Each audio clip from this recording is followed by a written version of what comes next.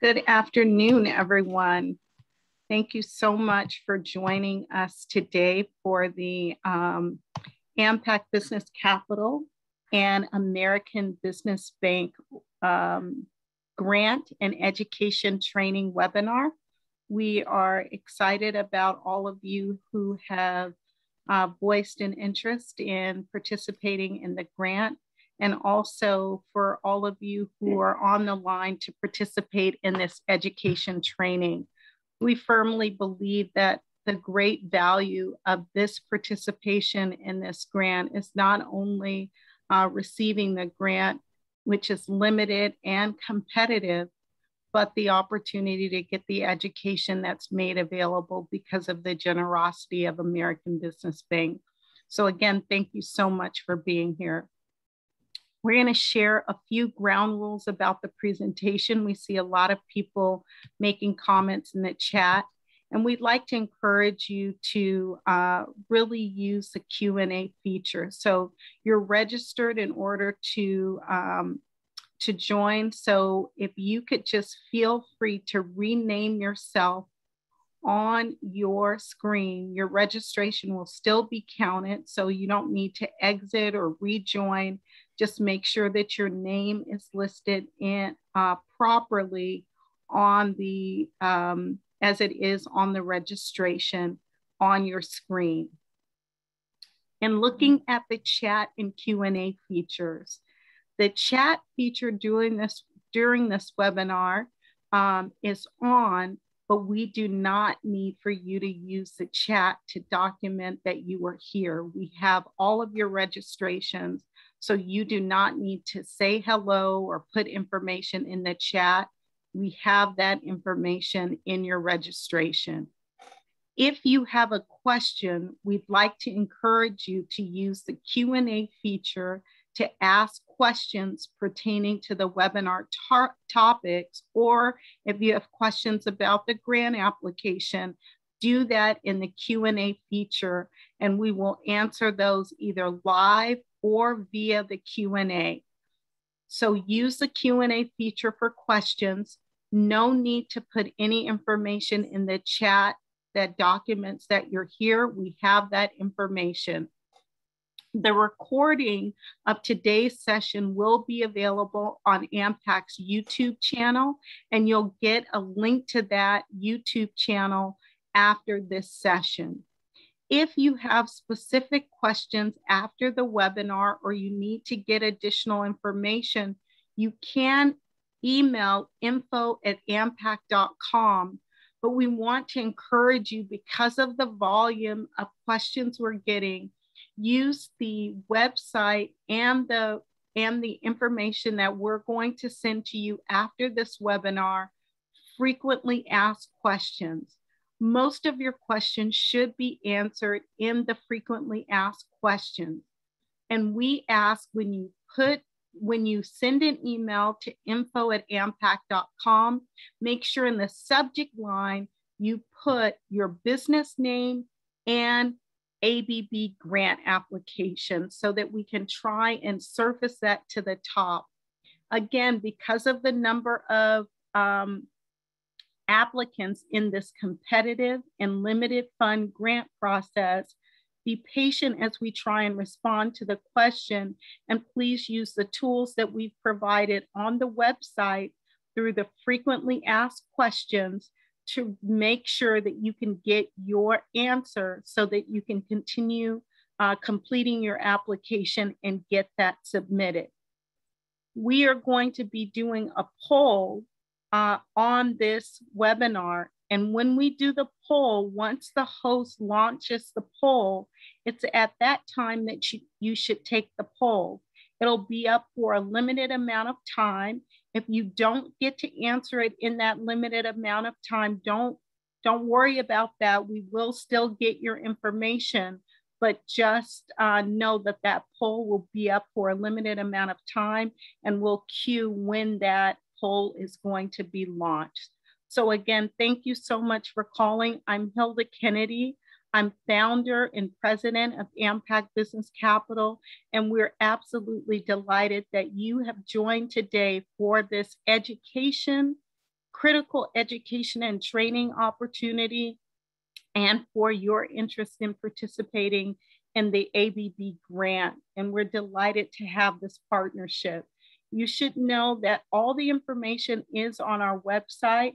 We are collecting applications because of the excitement around the grant application. We collected applications for those from September 15th through the 20th, and or you participated on the webinar on September 23rd. Your grant application has to be complete with all of the information that's requested, plus you have to have attended at least 2 of the 3 sessions that we're offering for the grant application and for this competition. We recognize that the funds are limited and not everyone will be able to receive a grant, but we're so excited about this educational and training opportunity provided by ABB that we know will bring value to everyone who has participated. So with that, if I could have the next slide, let me tell you about the agenda for today. So I've already provided the welcome today. We are so delighted to have Bruce from American Business Bank on the line to talk about American Business Bank and their commitment to this effort. We'll also introduce members of the AmPac team who will talk a little bit more about AmPac Business Capital and the programs that we offer. And then your training will be provided by Omar from American Business Bank, Planning for Your Growth. And record keeping is what will be the focus of today. So with that, I will turn it over to Bruce to tell you a little bit more about American Business Bank and their commitment to this effort. Thank you so much. Well, good afternoon, and thank you for letting me be here. Clearly, I need to update my picture there in a couple of years. So let me say, first of all, I'm Bruce Gumbiner. I am a Senior Vice President, Risk Manager, and CRA Officer for American Business Bank. I'd like to say that American Business Bank is honored to be part of this program and to be able to sponsor some of this. As a community bank, we're committed to supporting our community and where in the areas that we actually come to and work in. 22 years ago, our bank was started. And it was started by a group of bankers that felt the entrepreneurial spirit themselves. They had become part of a bigger bank and they didn't want to do that. So they took that entrepreneurial spirit and started American Business Bank. And we've held that value ever since. And as an example of that, we took some of the money that we've earned from the PPP loans and we're returning it back to the community to start this program to support small businesses, minority and women-owned small businesses. And we understand the importance of community and supporting these small businesses. And we appreciate you taking part in the program. I want to thank you for being here and wish you all the best of luck. Thank you. Thank you very much, Bruce. And again, thank you to American Business Bank and your leadership for this incredible commitment to the community and to giving back in this way. On with us today is 3 members of the AmPac 25-member team. And I'm delighted to have Richard Pele, who's our Senior VP of Community Lending, and Brian Kennedy, who's our Entrepreneur Ecosystem Director along with myself. AmPac is a 501c3 nonprofit organization, and we're authorized by the U.S. Department of Treasury as a community development financial institution and the U.S. Small Business Administration, administering several programs for the U.S. Small Business Administration as a mission-based lender, making us different from a bank that provides more traditional underwriting guidelines. We are able to tweak the underwriting guidelines so that we can serve more small businesses, especially those who are starting and emerging. We exist to uplift communities, strengthen families, and advance entrepreneurial dreams. And so I'll tell you a little bit about the programs that we offer. On the next slide, you'll see that as a small business mission-based lender, we finance businesses from cradle to legacy. And again, from those starting up with businesses to those buying commercial real estate, large commercial real estate, really owner-occupied commercial real estate. Next slide. We do our work in 3 different areas. Government-backed loans with making private loans for growing businesses from as little as $5,000 to greater than $30 million for our portion of SBA financing for commercial real estate. With our SBA loans, we're a partner of the SBA for microloans from $5,000 to $50,000, for community advantage loans for loans up to $250,000. And again, for the SBA 504 program that finances and refinances commercial real estate and equipment. And our direct lending programs are provided because we are a community development financial institution. So we do a gamut of small business loans that allows us to serve businesses with working capital and other needs as they start, grow, and thrive. We did over $18 million in PPP lending with an average loan size of $18,000, really focusing on the smaller businesses, Schedule C businesses, trying to make sure that those dollars got in the hands of those businesses to get through the emergency. And now we're laser focused on helping those businesses to recover. Next slide. In addition to our direct lending programs, we partner and do direct training with small businesses. So business advising, trying to help businesses with best fit lending partners and loan programs. Sometimes businesses don't have a strong banking relationship. And as a nonprofit mission-based lender, we work with a number of different lenders, credit unions, non-bank lenders, so we can help businesses find the best fit lending partner based on their industry, based on their maturity, based on different aspects of the growth of the business. These training programs that we provide quarterly and more regularly, because we can do that via webinar, and we do that in partnership with a lot of nonprofit organizations that also serve small businesses. And then, of course, I've talked about our direct loan programs. As a result of the pandemic, we have launched and are launching our entrepreneur ecosystem. So on the next slide, I'm going to turn it over to Brian to talk a little bit about that. Thank you, Hilda, and welcome everyone. We're grateful to have you. So our entrepreneur ecosystem really is your business resource hub. Once our business does open for our grand opening on November 5th, you'll have access to physical space. But in the interim, please feel free to visit our digital home on your local app store, whether you be iPhone or Android.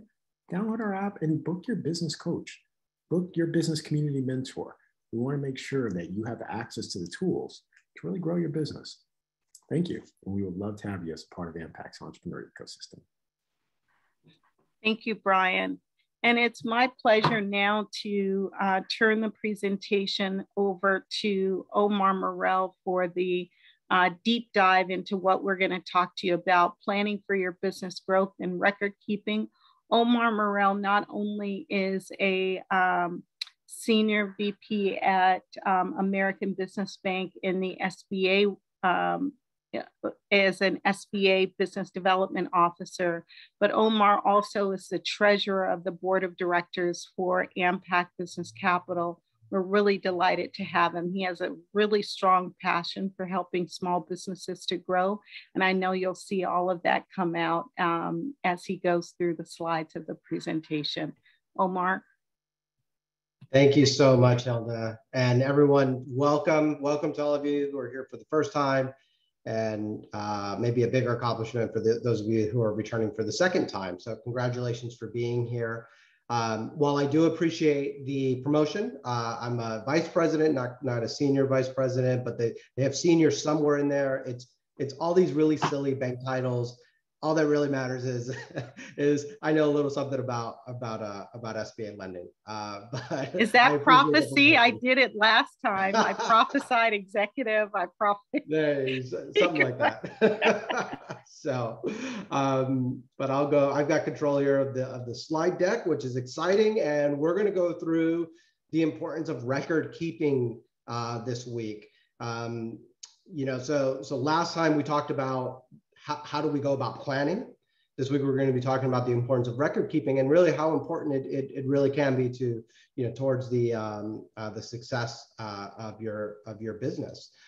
So a few of the objectives that we're going to go through today, just very kind of high level concept of record keeping, why it's so important, some of the tools that are commonly available to you, best practices, some rules that you want to follow, identifying the benefits, why it's important for you to be able to do that, help you to start with the basics of record keeping, and then even talk about just in general some of the software that's out there, and then kind of as a bonus. So this is actually a training from the FDIC that we're doing, but as a bonus, I've got a special slide towards the end because I actually went out and I spoke with the CPA and I said, hey, what's kind of the most important takeaways that we want to take for whether you're a sole proprietorship or a corporation, whether that's an LLC, an S corp, or a C corp. What's kind of the absolute most important things that we have to remember. So we're going to include that and get to that towards the end. So don't drop off on me early today. So what do you know? Just like last week, we want to start with an understanding of what it is what kind of knowledge you're bringing to the table for this training. So Brian, if you could launch our poll, we're just going to leave it open for about 30 seconds or so, try to get as many of you to participate as we can, and just get an idea of what you know. And that poll's on the other screen for me, so I'm going to bring it over here. All right, so I'm just kind of actually, Brian, I can actually see how many folks have participated. So what we'll do is we'll get to a good little chunk of the well over 500 of you that are on the webinar today, and we will go from there. So I'm seeing some great answers. I love it. This is fantastic. So we'll just give you just let's say about 20 seconds more, and we should have a good little feel for where everyone is today, right? And this is also going to help me as I'm going through the presentation, make sure that I kind of highlight on certain items. So, all right, so last 10 seconds, get your answers in quickly. If you don't get to all of them, that's okay. And we're going to end the poll now. All right. Oh, and I can even share the results. This is great. Okay, so let's share the results there. Hopefully you're seeing those. So first question is just, can you explain the basic concept of record keeping, why it's important, that sort of thing. Looks like most of you agree. So that's great. So it sounds like we're going to breeze through some of the basics here today. Can we identify best practices, tools that are commonly available? Again, good chunk of you agree, not as strong as the previous one though. So we'll make sure that we spend just a little bit extra time there. Explain rules and tools work. So some of you are going to really benefit from that last slide that I talked about, and we'll spend a little bit more there. But again, in general, it looks like we have a pretty good understanding in the crowd. Benefits, I'm sure we'll talk about some compliance issues, some regulatory stuff again today. So great, good to know that we've got a pretty good participation rate there. Number 5, explain record keeping basics for a small business. Okay, a lot of you agree. So we'll see how that last slide that I present to you, how that measures up with your understanding. And then some of the software that's available for record keeping. Good. So we'll spend a little bit more time actually, just kind of talking about some of that stuff as well. And when we get to that point. All right. So let's jump right in. So, all right. So I'm just going to clean up my screen here. Uh-oh, and the dog got excited. So introduction. So record keeping, again, we talked about this at the end. We're going to go into a little bit more detail on why it's important for any small business, whether you're a sole proprietor, and that means that you are the business and the business is you, or whether you're a partnership and that has its own set of rules where you're coming together with other folks. You're not, it's very similar to sole prop in that you as individuals are the business, but maybe there's a different structure there, or a lot of you are a corporation.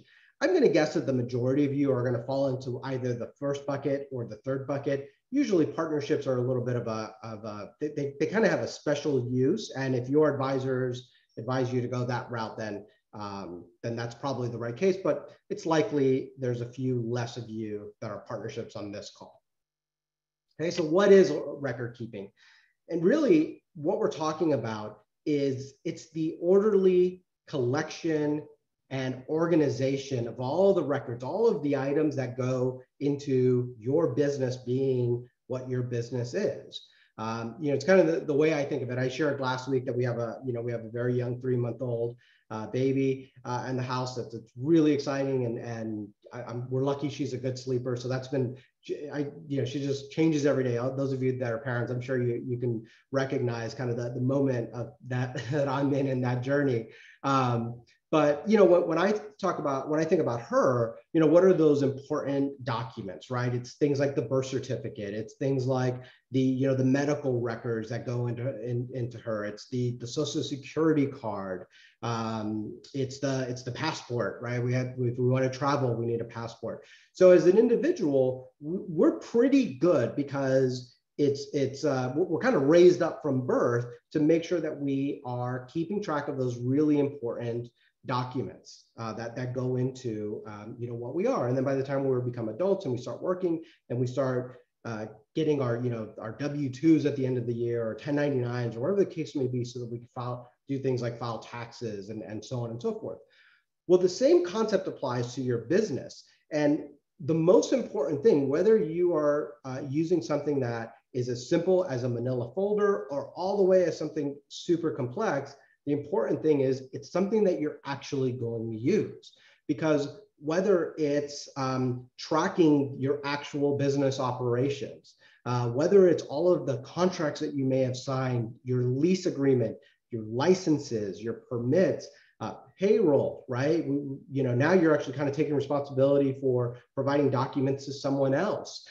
Whether it's filing for your taxes, the important thing is that you're actually going to use whatever system it is that you come up with. And again, it could be as simple as a folder. You're printing documents out and you're filing them away in a manila folder, and by date or by name or contract number or whatever the case may be. Or it's something really complex, like one of these online services, whether it's QuickBooks, whether it's Salesforce has record keeping, whether it's Dropbox or ShareFile. The important thing is that it's something that you're going to use, and it's something that you're going to be able to work your way through. Because above all else, if you don't use it, then it's really not going to serve the purpose for you. So when I mentioned, a lot of us are used to thinking about record keeping in the terms of legal and things for taxes, right? But when we're actually talking about our business operation, those details become really important as well, because it helps fuel and facilitate the growth of your business. You want to know who your customers are. And if you're just kind of having folks come in the door, whether you're billing them or not, you really don't get a chance to know who your customers are and start to think of a way to better serve them, to provide a better product to them, or to maybe to market and to grow, to say, hey, if my customers look like, kind of in general this, maybe I recognize that all of my customers live within a certain zip code. Well, maybe I should be marketing in that zip code and not in the zip code next door. But tracking that type of information is what helps you make those types of decisions. And ultimately, in management, and that's what all of you are, you're managing your own business. That's really what those management decisions should be driven from, is that information. But where does that start? It starts with the record keeping. So if we were in person, we would go through this slide a little bit more in detail. But what I'm just going to ask you is just to think about, before we go any further, just think about, okay, what are the records I'm already keeping? What records should I be keeping? Maybe there's some things that I'm not doing a very good job of. Maybe there's some things that that every year when I go to file my taxes, I show up with the shoebox and my CPA says, "Oh no, it's you again," right? And maybe I'm not getting the best advice from those folks. So what are some of the things that you should be doing a better job of keeping? And maybe jot down, if you have your participant guide, it's on page 8. There's a place for you to write these notes down. And if not, hopefully you have something to write with and a notepad. Just write down some of those items. Say, hey, you know what? Number one, let's congratulate ourselves for what we are doing, and then start thinking about what are the things that we need to do a little bit better job of. Okay. All right. So we started to keep the records. We kind of know the importance of why we should keep the records.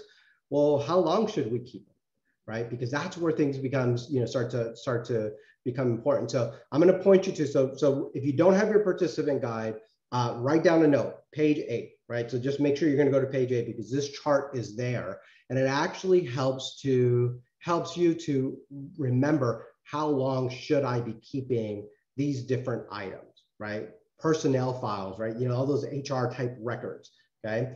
Some of you may be outsourcing your HR and they're doing that for you, but whether it's you or whether it's somewhere else, in general, the recommendation is you should be keeping that sort of thing for 3 years. So 3 years after you don't need it anymore or it's expired.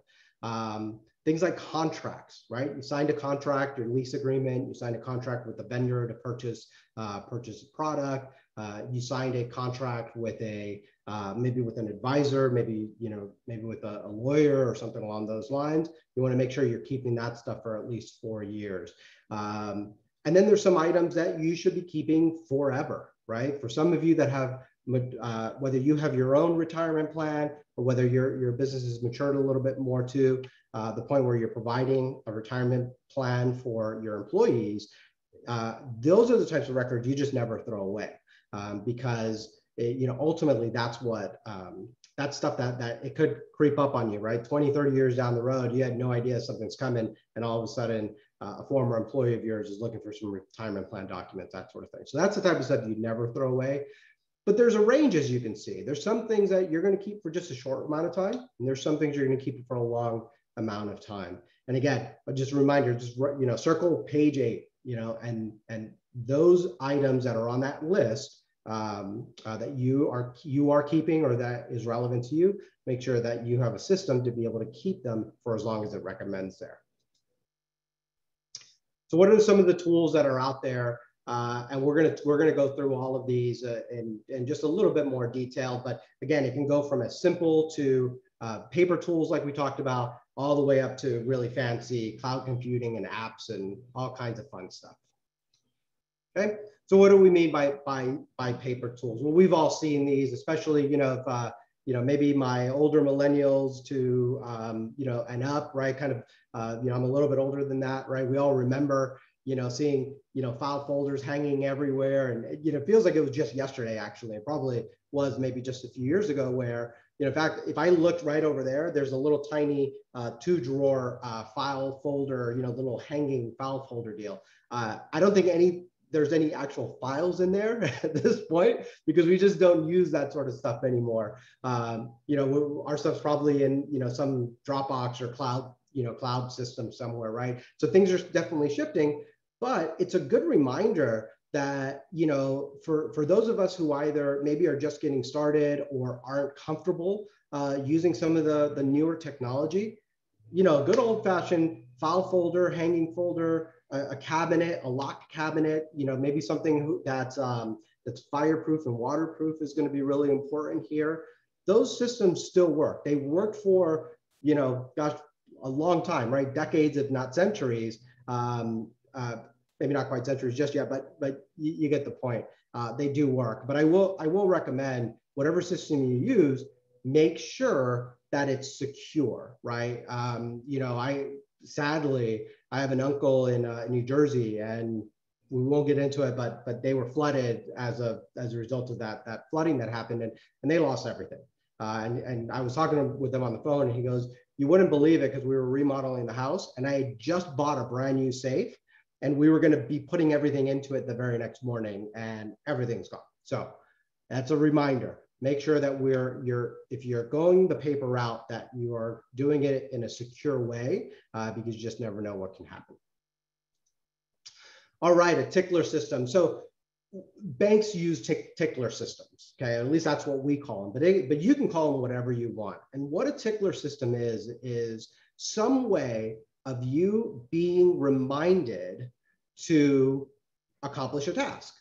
That could be a lot of us have phone apps where we can, phones where you can put a calendar or set a recurring reminder, right? That could be a Rolodex, right? Remember those old Rolodex deals where every time you get to a certain record, you're reminded, hey, let's make sure all of these records are caught back up, that we filed them properly, and that we've put them away. Whatever the case may be, create a system for yourself to be reminded to do the regular tasks, those things that happen all the time. And again, there's some examples here, whether it's paying your estimated quarterly taxes, whether it's renewing your licenses. So a lot of you are professionals, maybe have professional licensure. Make sure you're reviewing those.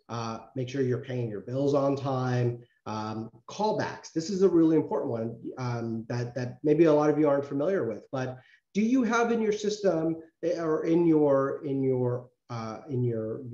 company a system for callbacks? In other words, let's say that one of your employees always does a certain thing, right? They're the ones that always, gosh, I don't know, puts the purchase orders out with your vendors, or make sure that that all of your customers are receiving their bills, right? If you have bills that you're collecting from customers. Well, do you have a system for, there's another employee, or maybe it's even you, that says, you know what, once a week, I'm going to call those back. I'm going to just call back everything you do. I'm just going to do a spot check, and I'm just going to make sure that nothing is breaking, right? Because what's amazing is, you remember last week we talked about planning, and you may have laid out the perfect plan for for how you're going to operate your business, or how you're going to grow your business. But along the way, 6 months later, a year later, 2 years later, we all know what happens, right? Is you start to identify small different ways that something may go. And all of a sudden, this wonderful plan that you spent all this time writing out, it's actually a completely different plan. It's almost like playing that game of telephone when we were kids.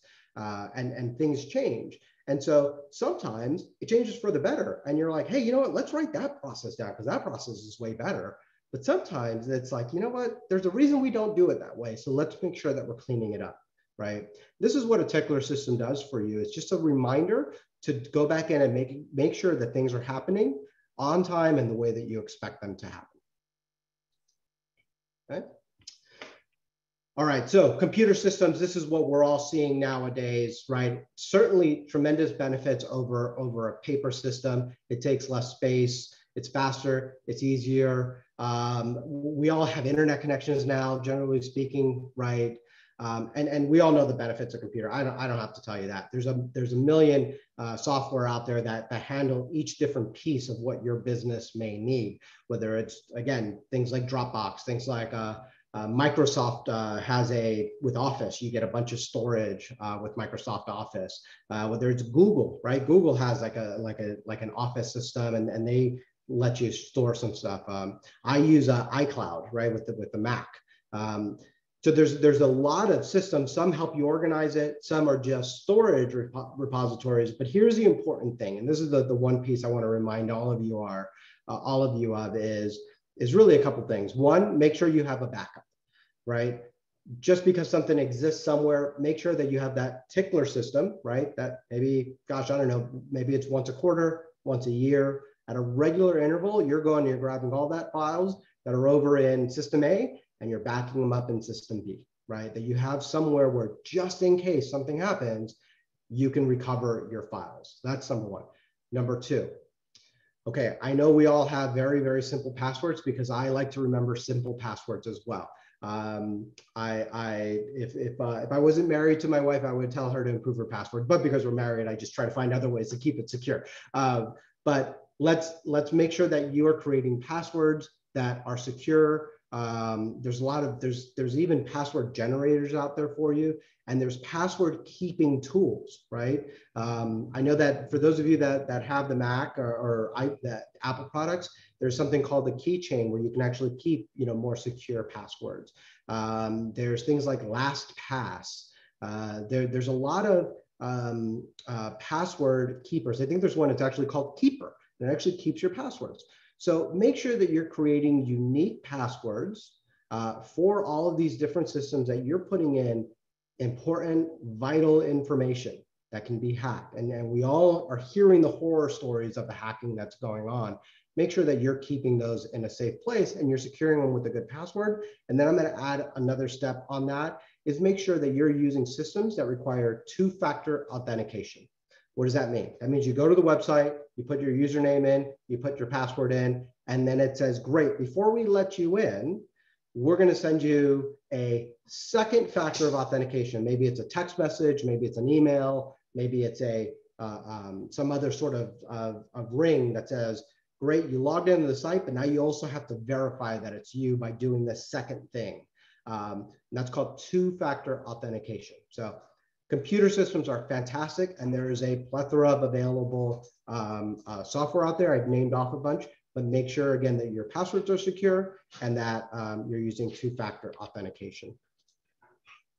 We talked a little bit about cloud computing. Again, we already talked a little bit about that. I'm going to add one more point that I almost forgot of is make sure that you are not clicking on links in emails. That's really where a lot of folks are getting in trouble, is that they're clicking on links in emails and the bad guys are getting into systems that way, okay? Again, cloud computing, accounting, we all know of things like QuickBooks, right? That's probably the most popular one. Certainly a lot of accountants like using it because they can access it pretty easily as well.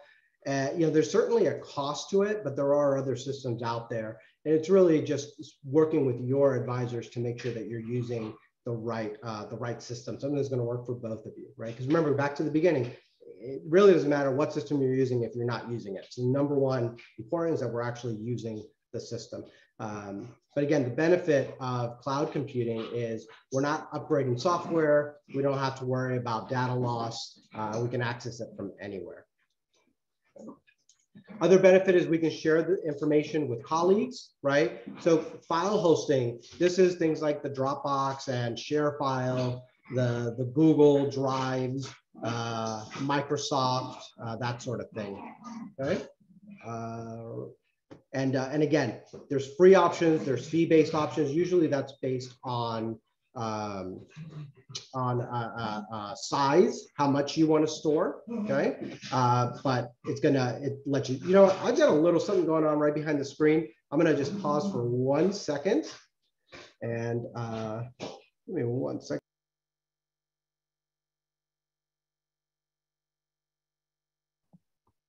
While he pauses, Richard, I know you're answering feverishly a number of questions. Is there anything live that you think that has been recurring that we should ask really quickly so everyone hears the answer? I'd like to remind everyone, thank you, Hilda. Just would like to remind the audience that if you've submitted your information to AmPac, we will send out confirmations at the end of this series.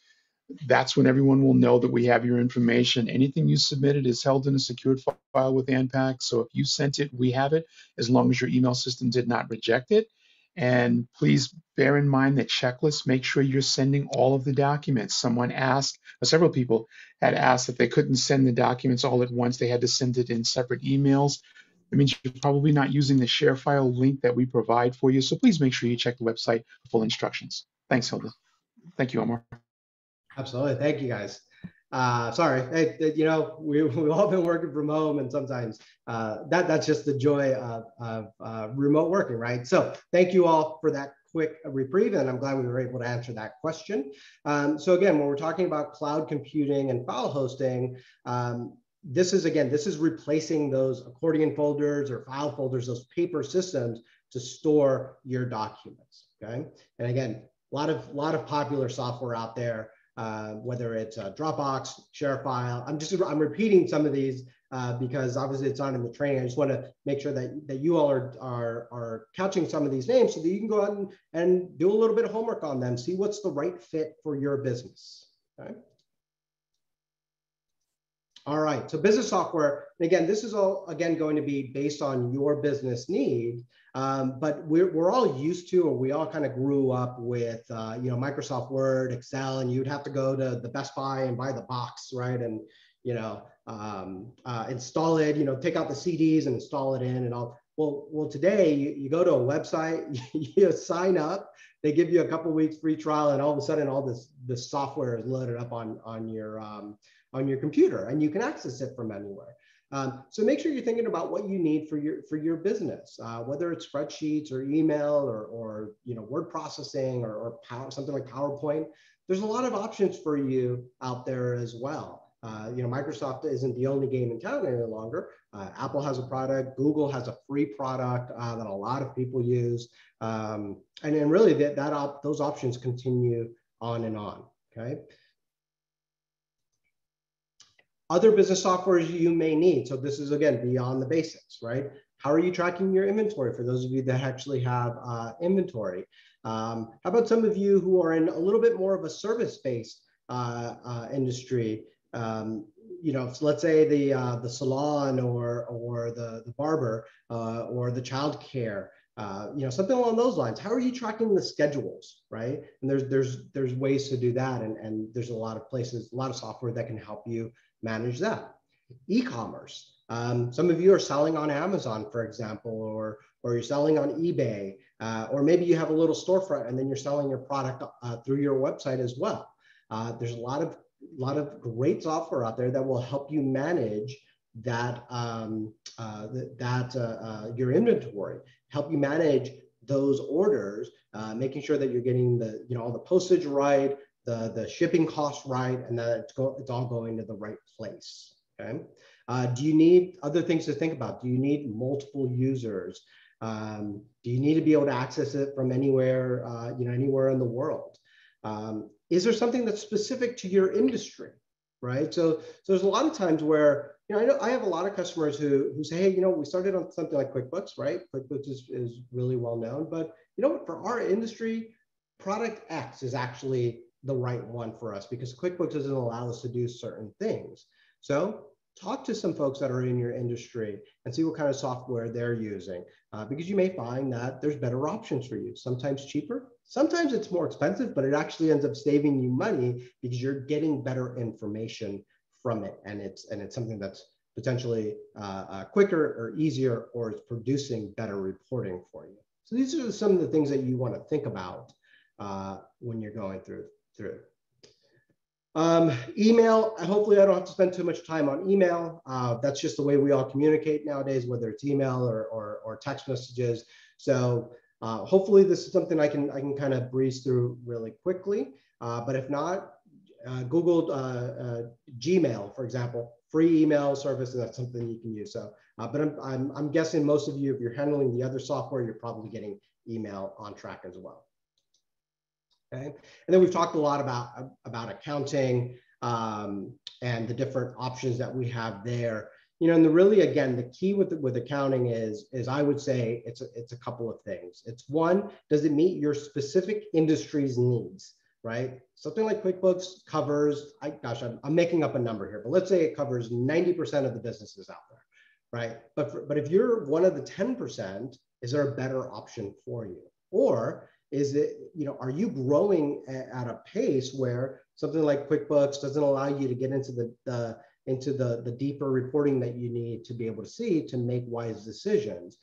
So should you look at something else? And this is a conversation you're going to want to have with your accountants to make sure that you're using the right software, right? Because if you can get the information entered in properly without errors in an organized fashion, then you're going to get better results, and that's something that you can make decisions on more effectively, right? And ultimately save you money and help you grow your business. Okay. So again, this is another discussion point that we have here. So this is something else. Something else to think about in your notes is what kind of accounting system are you using? Can you describe it, right? Some of you may say, well, yeah, I have this thing, and I have somebody that just puts the numbers in there for me. Great. Can you kind of describe that and think about it? Because when you're talking about something like an accounting system, it really should be serving you as the business owner, right? And if you can't describe what's happening, you're just saying, hey, I'm just doing something because that's what my CPA requires me to do so that I can file my taxes at the end of the year. It's not really giving you, or it's probably not giving you great information in that case, right? So start by describing it. Maybe think about then, once you've described it, what are some of the things that you'd like to see out of it? Maybe that's something that's you can take a training course to learn how to use better. Maybe it's an add-on that you can add into the product. Maybe it's something that you can see a training with, whether it's a tutorial that the product itself offers, whether it's YouTube, you'd be surprised at the number of trainings on YouTube, right? I've learned like fancy Excel tricks, Microsoft Excel tricks, because I would wonder, I was like, gosh, there's got to be a faster way to do this. And I would just go type in some search on YouTube, and all of a sudden I'm watching a training on how to use Excel better, right? So there's a plethora of trainings available out on YouTube. And then kind of beyond the online, there's all of your resource partners, right? AmPac talked about the entrepreneurial ecosystem, where the majority of these resource partners are actually going to be in-house. They're actually going to be present there in the building in Ontario, which there's a grand opening coming up soon, I heard this morning. So keep an eye out for that, for when that building is going to be available to you. But there's going to be mentors from SCORE, from the Small Business Development Center, and then some other ones that I'm not sure if these are going to be there, but Veterans Business Outreach or Women's Business Center. There's a lot of great resources out there that can help you better utilize your tools, your accounting tools, or really any of your software. And then I've mentioned this a couple of times. Make sure you're talking to your accountants, those are your bookkeepers, right? Because a lot of times, and you asking questions, say, gosh, well, can we do this? Or is there a better way to do this? A lot of times those folks, because they're dealing with multiple businesses, they can say, you know what, there is actually a better way to do it. Let's work on that. And maybe that's a process that you have to go back to last week and say, okay, we're going to plan to create a new process in our business, but that new process is going to help us grow faster, grow more efficiently, or grow wiser, right? So make sure you're tapping into to all of your resources. And okay, Omar, yes. I'll just emphasize again, just as you said, in our entrepreneur ecosystem, we will have partners and speakers from all of those disciplines. All of those SBA partners that you mentioned will be part of our ecosystem, or easily accessible, as well as accountants and bookkeepers and local colleges and universities. So that's we want this center to be really a resource for small businesses. So thank you. Yeah, absolutely. So there you go. So there's even going to be more resources there than I thought. I got a little crazy with the wheel there. Okay, so we're going to the next slide. So make sure you're taking advantage of that, and you're getting that information about what AmPac is doing through the app, right? Because I think Brian mentioned that's going to be your best place to keep an eye on things. Make sure you're on email lists and all that sort of thing, so you can see when those resources are available. Okay, record keeping. So before I talk about this slide, I'm going to share. This was something that I got from a good friend of mine who's a CPA, who gave me this information. And so before you put any of this into practice, make sure you're talking to your advisors. Make sure you're talking to your advisors. But I'm just going to try to give you some general rules of thumb, or some kind of high level items. Okay. For those of you in the room that are corporations, so these are your LLCs, your S corps, or your C corps. Okay.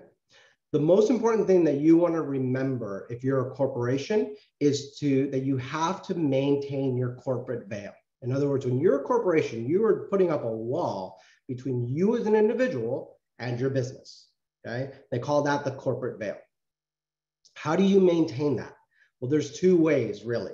One, you do not commingle funds. In other words, if a dollar came into your business, that dollar is not yours. You've got to reach out and pull it out, right? So make sure you're not spending money on personal items. Those should be left to spend money on the business items.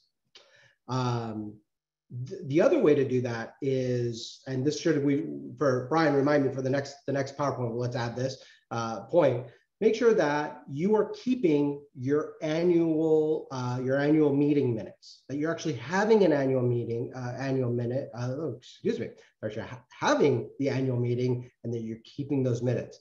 There are online services that will do that for you or help you to remind you to do it and help you to make sure that those things are happening. Some of that stuff does exist, or local smaller law firms will help you do that, right? In both cases, you're going to pay a fee, but really what you're doing is, it's almost, I think of it like, this is just the way I think of it is, I'm paying insurance just in case someday something goes wrong. I can go back and say, no, Mr. Judge or Miss IRS person, no, I have maintained my corporate veil. See, I've got this wall up, and what happens in the business stays in the business, and what happens to me personally stays personal, okay? Other good practice, make sure you're paying yourself a salary. I see quite a few folks who don't pay themselves a salary out of their corporation, instead that they take distributions. There's tax reasons for that. I get it, but again, we're trying to grow a healthy business and keep ourselves out of liability and out of trouble. A great way to do that is to pay yourself a salary and make sure you're checking those boxes for the IRS in this case. And the state of California is very employee friendly, and so you get to be the employee in that case. So just make sure you're doing that. And then final point for corporations is your advisors really matter. Okay, if you are a corporation, make sure that you've got you've got a place to go to for legal advice, for accounting advice. If you have employees, HR advice, or the employment attorney type folks, but insurance, right, things like that. Those things really start to matter.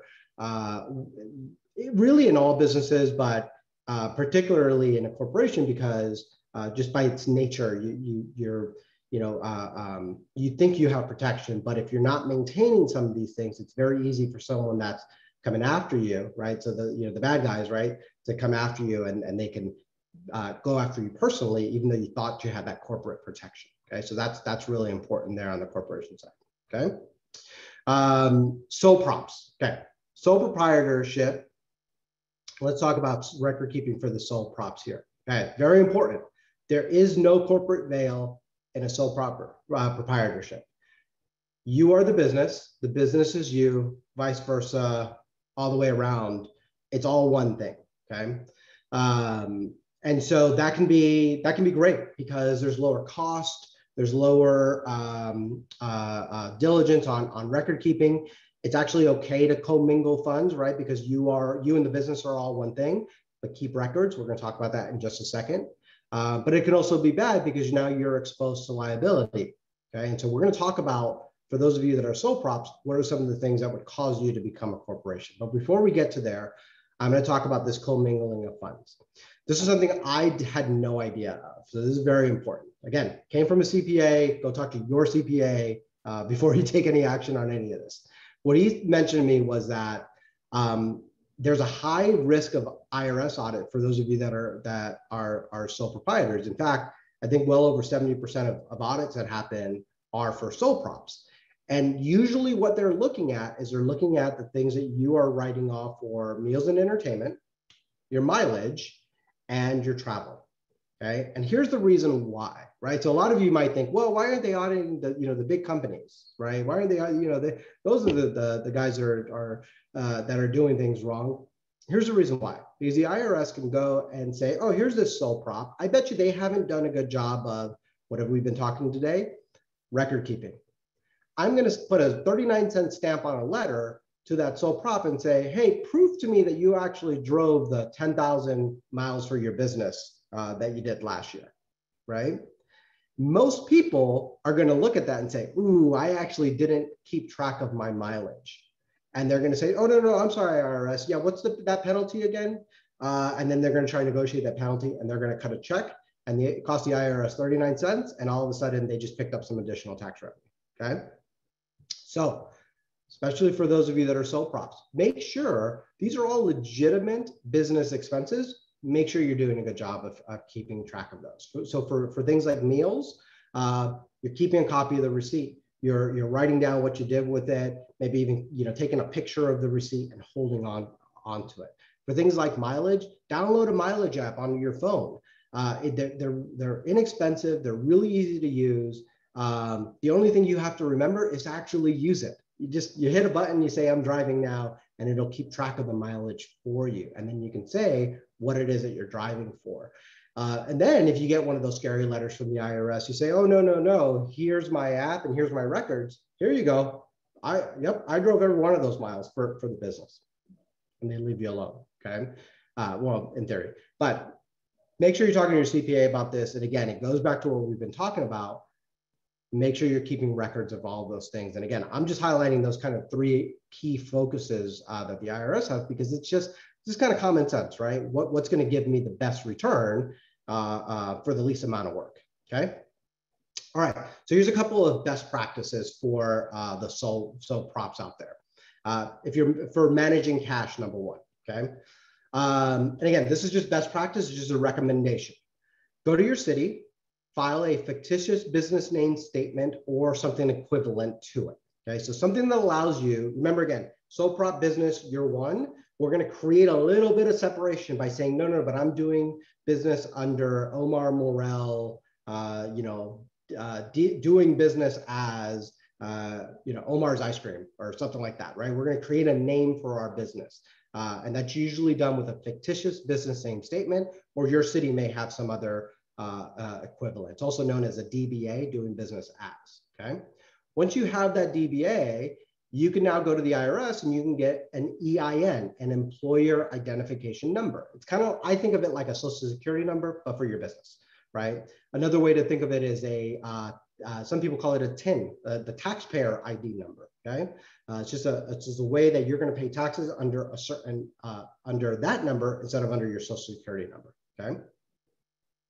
Now that you have a fictitious business name statement and you have a tax ID, you can create a separate bank account. You can walk into most banks, into a retail branch. You can set up a business banking account. There's a lot of internet banks even that let you do this. You set up a bank. They all have different fees, all different services. Find the right one for you. And you set up a separate bank account for that business. So now there's a way that even though you're allowed to commingle funds, it's a lot easier to keep the record, because now you have a separate bank account where only the business transactions happened, okay? All right, so that's kind of the best practice advice on managing cash, okay? Prepaying taxes. Nobody wants to pay taxes, I get it. But why and how often should we prepay taxes? Again, this is from a friend of mine. Check with your CPA before you put any of this into action.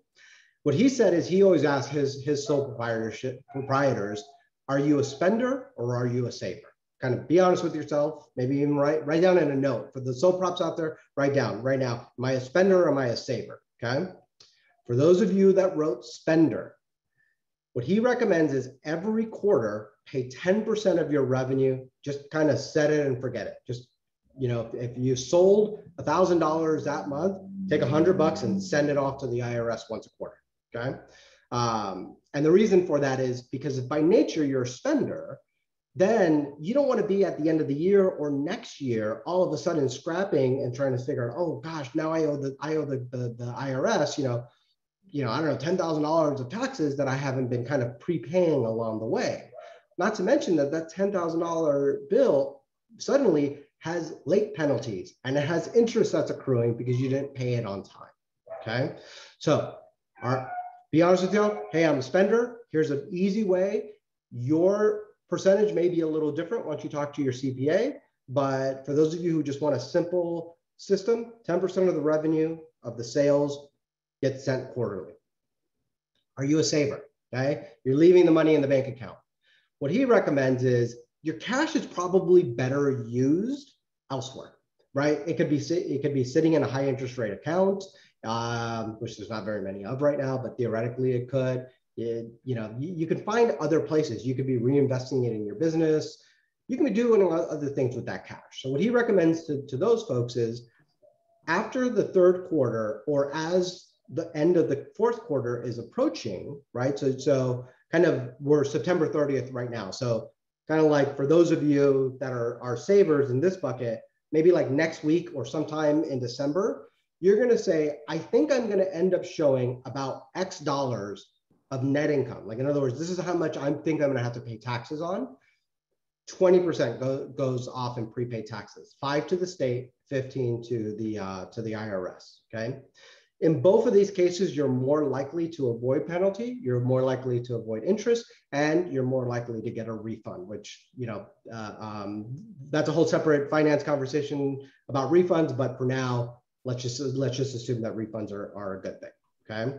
So be honest with yourself, spender or saver, and then that's a good rule of thumb. Write it down, check with your CPA before you put any of that into action. All right.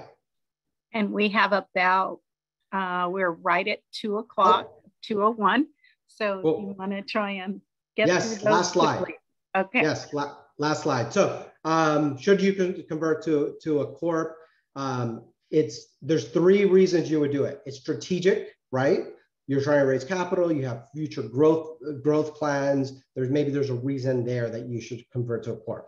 Number 2, it's a legal reason. Maybe you're in a highly litigious industry.